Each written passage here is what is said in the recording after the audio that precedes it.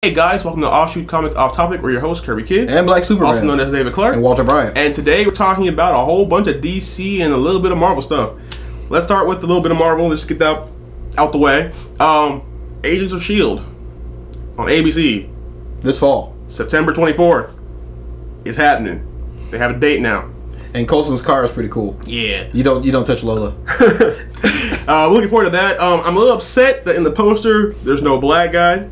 You know, the one you saw in the trailer. But a lot of people are saying that they're not showcasing him a lot because of who he is. Like, they don't want to spoil anything. Now, we saw the little alien thing, and unless this is the ultimate Luke Cage, that they have an alternate new storyline, it can't be Power Man. No. I don't know. Like I saw like part of his powers in one of the commercials, and that definitely is not Power Man power. I mean, they could be updating him and changing it because remember his original storyline was he was in prison and they gave him Captain America serum to get him out. They may want to just erase the whole prison thing and make it alien tech. Well, they did that if you looked at the Ultimate Spider-Man, because the Ultimate Spider-Man, they were like, yeah, my parents gave it to me when his plane crashed. Yeah. So I guess. So I mean, they could change it a little bit, but even still, there's a lot to be said for Power Man being who he was. Like, Luke Cage as a street thug is actually kind of cool. Yeah, but I think was he wearing yellow pants? No, it was a yellow shirt. Yellow shirt. It was a bright yellow shirt and some blue jeans. I thought blue jeans. Okay, and like a brown jacket, right? And the brown jacket. Yeah, that's Luke Cage. And he had this metal thing on his head. That's Luke Cage. No one wears a yellow shirt other than Luke Cage, and he can pull it off. But see, you know what's funny? It's like, yeah, who's going to tell Luke Cage he can't wear the yellow shirt? You look gay. What? Punch you to Texas. Like, some people could just wear whatever they want and you have to deal with it. Yeah. And like, Cap could wear a pink shirt and you have to sit there and take it. Yeah, the Hulk could wear pink pants and you better just you better say pink is my favorite color. He wears purple pants and it's a manly color when he wears it. Yeah, purple is your new favorite color. Exactly. But so I kind of wanted to be Luke Cage because they were the little arm thing, that is still CG, so they have time to take that out. That's only just taking a layer out. Fair enough. So hopefully it ends up being Luke Cage. That's the only reason why I can see them not putting him in promotions and trying to keep him secret. Unless it's a new Marvel character. Yeah, it could be, or it could be a mutant that we've known from the past or something like that. Like Sync. You don't know who Sync is? Nope. Oh, he only started reading comic books about 5 years ago. No. Okay, factually yes, but no. I know all the important mutants. Sync is this really cool black kid who had the power to, when he's next to other mutants, sync with them and then therefore use their power. So he's like Rogue, except without the killing you part. Yeah, and then he gets to keep it for a couple of hours, but it doesn't kill him. If he's around everybody, can he take all their powers? Yes. So if he roll with the X-Men, he would just be invincible. Something like that, and he doesn't have a choice. Like other mutants come into his vicinity, and he suddenly just has their power. So if you're like Apocalypse or some other really, really bad mutant guy, you can never beat this guy because he will always be at least your level. Well, for some reason, like, he got into a battle. I think Apocalypse was around or something. I can't remember exactly what, but for some reason he couldn't sync with Apocalypse. Well, probably got all the tech, right? Yeah, because he's not just purely a mutant anymore. Right? Not anymore. And then also, let's face it, if you had this guy who was able to just sync with Apocalypse, then you would just kill Apocalypse. And Apocalypse is like X-Men's big bad, so you can't really just go kill him. You could, but you can't. That's true, you can't. But yeah, so we don't know who he is yet. We're hoping somebody good, but then again, as long as Coulson's on the show, I really kind of don't care. Yeah, Coulson is cool. It's basically the Coulson show with like people who are in the background doing stuff. Yeah, Coulson's cool. Like, yeah. I didn't think so in the beginning. Like but Iron Man. Yeah, like in Iron Man, he was. I did. I thought he was cool because I'm like, he's saying shield. He was fun, he was funny, but he wasn't cool. Then I watched this. I think it was Iron Man 2 where they had the Coulson clip where he goes to the store and stops the robbery while he's buying a soda or something. Right, like that. Exactly. That was, and I was like, oh, he's tight. Right. Yeah, he's cool as heck. Like, Coulson has wrote himself into the role, and then the other agent that rolls with Coulson in the movies, I think the guy with the brown skin, the glasses. I think he's on the verge of breaking in because he's really hilarious too. So hopefully he gets something too. But Coulson's hilarious. And I mean, I loved in the trailer where like they're talking to that newer agent, and they're like, so what do you know about Agent Coulson? Oh, where he died in the Battle of New York, blah blah blah, and he's like, so what's your security clearance? He's like, level 6. And then Coulson walks out, welcome to level 7. And I'm like, oh, you're still alive and not the Vision, so I'm a little upset, but. Yeah, well, you know, the Vision's gonna be Vin Diesel. Vin Diesel. Vin Diesel, he's the Vision. Yeah. So anyway. But yeah, so Coulson's cool, and it's coming September 24th on ABC. I'll be watching it because we'll be following that too. Arrow is getting ready to show us some cool stuff. Powers. Now, yeah, a lot of things that have been happening on the WB. I guess they decided that well, superheroes actually do make money. They're tired of letting Marvel win, basically. Yeah. Whoever the stupid chick was who took over the WB and started making all those girl shows, apparently they've overridden her and decided, let's put on cool stuff again. So, you know, like Smallville went away, we got Arrow, and Arrow is a great show. It is. Now, Arrow is getting ready to introduce a new character, not a new character, but is getting ready to introduce powers into their universe. Mm-hmm. Black Canary, they've been hinting at that since the first season. That's obvious. But it's not going to be Laurel. It's going to be somebody else, but with powers. Yeah. But more important than Black Canary, my man, the Flash is in. Now I don't know which Flash, and really doesn't matter. Yeah, don't care. It could be Barry, it could be Wally. It doesn't matter. Yeah. It's the Flash with powers and the costume. And why is he going to be on the show? They haven't said why. No, they just what said else is happening with the Flash? Well, the Flash is going to be a part of this group of people. Whatever, never heard of him. In some kind of movie, Justice League or something like that. I've never heard of him before. Is he getting and he's also going to get his own TV show. Wait. So are you telling me that my man's going to be a guest star into his own show, into his own movie, and then into another movie where he's also important? Yeah. It is a good time to be a Flash fan, man.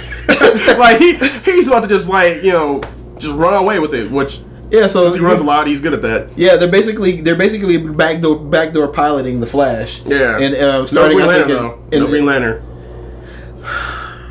I'm sad. I'm gonna pretend like you didn't mention. I like their banter when they're together in the comic books and animations. I love Green Lantern. Yeah, but okay.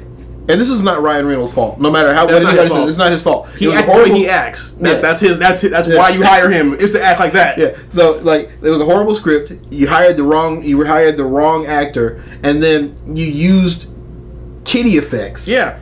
Like no one wants to see Green Lantern making race cars unless he's Deadpool, which he was. You hired Deadpool to put on a Green Lantern ring, and that might work for you. But what you got was Deadpool Green Lantern. So if you want like John Stewart Green Lantern, then you hire somebody who is like John Stewart, or you hire a Hal Jordan who actually comes off as a tough guy. You don't hire Ryan Reynolds. I think people would have responded better to what's his name, John Stewart, because Hal Jordan doesn't really have a character. Well, he does, but he seems kind of like compared to like some of the other, because for example, Hal Jordan, he's a cocky white guy pilot. We've seen that character before. Mm-hmm. John Stewart, I loved in the Justice League cartoon where they had that episode where he went back in time to World War II and had to put it with all the racism and stuff. See, that adds layers to a character where he can't just go anytime, anywhere, any place, and then just be, oh, by the way, I'm Green Lantern. He can't just do that. And he just adds more of a dimension to it. I mean, shoot, Guy Gardner has more character to me than Hal Jordan, and I hate Guy Gardner. Everyone should hate Guy Gardner. Yes, but I have a feeling towards him. I don't have a feelings towards Hal Jordan. See, I like Hal Jordan, but I agree with you that Hal Jordan doesn't have enough layers. I mean, as a character, because he is basically just every Army pilot out there. Yes, he's that same. He's everybody. That guy. Yeah, he's every guy. Everybody from Top Gun. He's Tom Cruise, basically, is what he is. So, I mean, Tom Cruise probably would have done a better job. He actually probably would have done. I don't like him, but he would have done a better job as Green Lantern. But also, then again, back to the special effects thing. Like if you had John Stewart, then you're not going to get stupid campy things like baseball bats and toy race cars. You're going to get machine guns, missiles, and a lot of him just using the ring as a laser gun. Yeah, because that's what he does. He doesn't make a bunch of stuff. He just blasts you with it. Yeah, why waste the time making a structure? Yeah, just blow you up. Yeah, just bam, done. So yeah, no, he would have been better. And you could make a John Stewart TV show. I'm putting that out there. If y'all do it, then pay Offshoot Comics. Exactly. Well, yeah, I mean, I think he would do a lot. And one, you'd bring in the black community, because right now, a lot of black people don't really.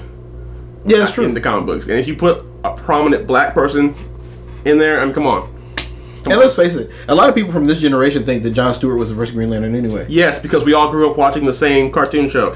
I didn't know that there was another Green Lantern until about 7 or 8 years ago. I thought it was just the black one, and then also Guy Gardner. Don't ask me how I found out about Guy Gardner without reading comic books, but I did. The Batman TV show, Brave and the Bold. Yeah, I never watched that.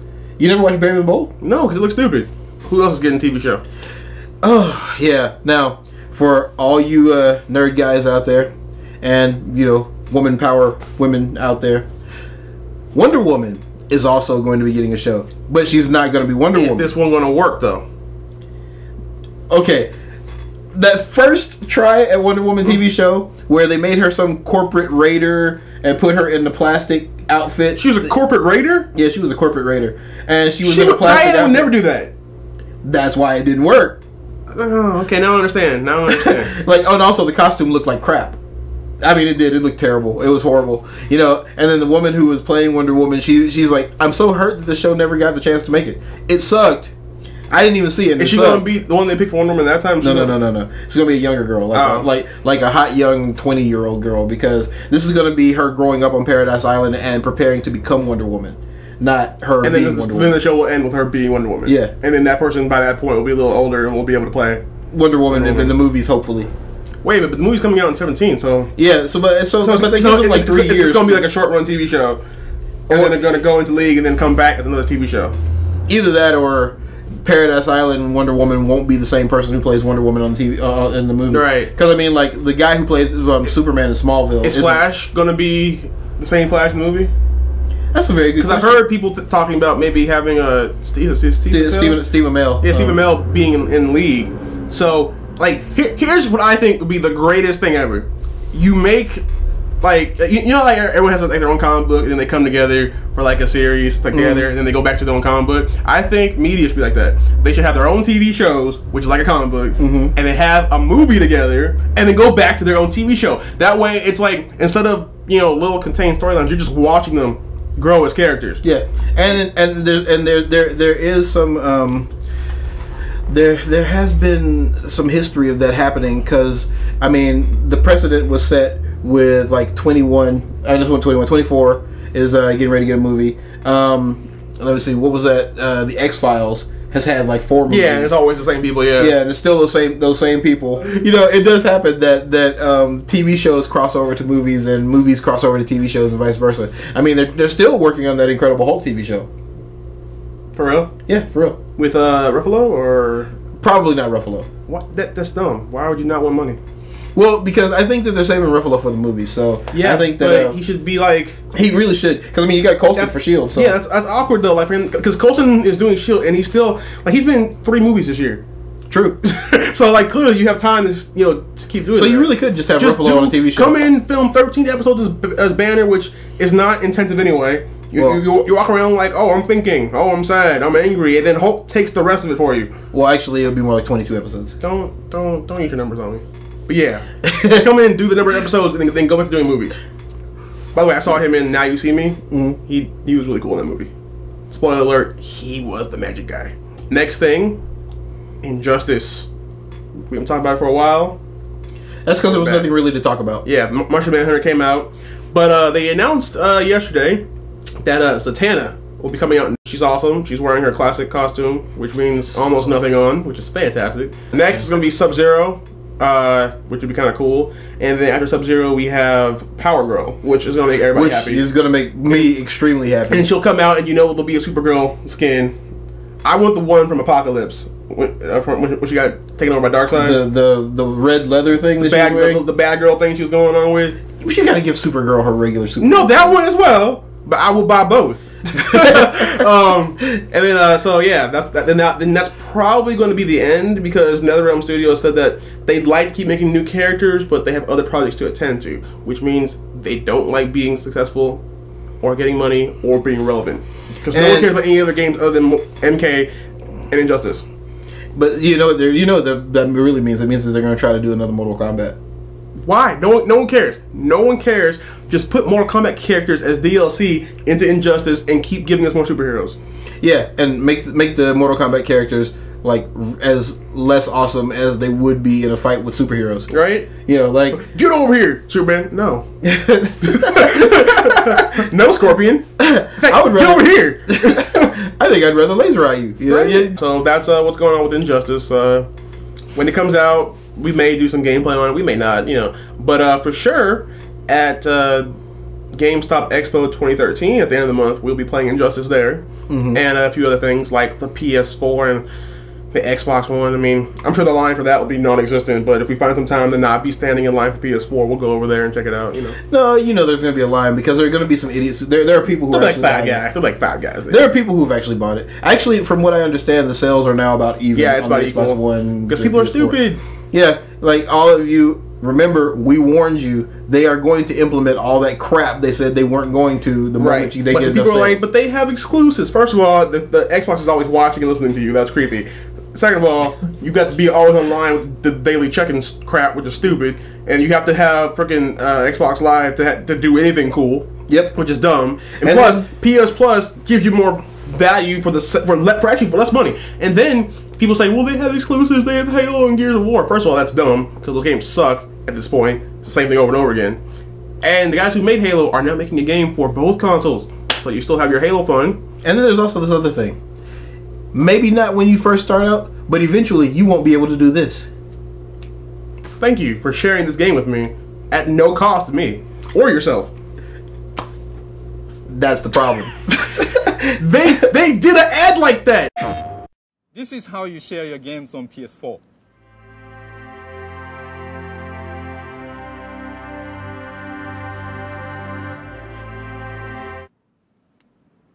Thanks. PlayStation. The Kinect is gonna be spying on you. Yeah, exactly. Like, hey, I'm gonna walk into my room one day, get ready to play my Xbox, and it's gonna be turning, watching me. And then you will turn it off and go, I can't let you do that, Davey. That was creepy. It was creepy because that's what's gonna happen to all of you guys if you buy an Xbox One. But yeah, buy PS4, please. You'll be happy. Yeah, you'll be better people. You don't need the friggin' PlayStation Eye if you don't want to. Also, random note, Disney Infinity. We're gonna play it. You have decided that Skylanders is done. Their time is over. It's time for Infinity. Because Infinity leaves that are open for Star Wars and Marvel.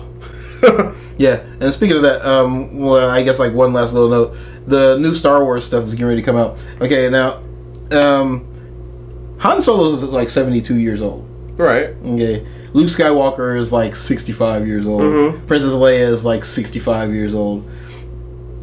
I have a little bit of a problem with them having like 20-year-old kids in this movie. Now you can say they're space people or whatever. I'm just saying they're a little bit old for the 20-year-old children. CGI the crap out of them. Like they've got Princess Leia right now losing weight. You know, they hire Disney actually hired her a personal trainer. To get in shape for the movie. How about Luke? He looks bad. Have you seen him? I've met him. He looks bad. He's funny though. He's cool. He's a cool guy. He's a cool guy. I've met him. He is not ready for Luke right now. But Mark Hamill looks bad, dude. Mark Hamill, we love you though. Yeah, you one love. We want you to get in shape for the movie, but also say you stay alive and do more Joker voices. Yeah, especially the whole you retired from the Joker thing. Don't take that back. Yeah, take that back. Please. You're the best Joker voice out there. Right. Since Heath Ledger's dead. By the way, speaking of Star Wars, is Clone Wars still a thing? I think they've got like one more season. Okay. But they're getting ready to do another Star Wars TV show. Okay. But so yeah, that's what we feel about all things we just said. We have as always, have exciting stuff coming up. Working on some stuff right now. Like we told you last week, we're still working on the store. Hopefully that's going to get up and running pretty soon. We're excited for that. But until next time, you've been your host, Kirby Kid. And Black Superman. See you later, guys.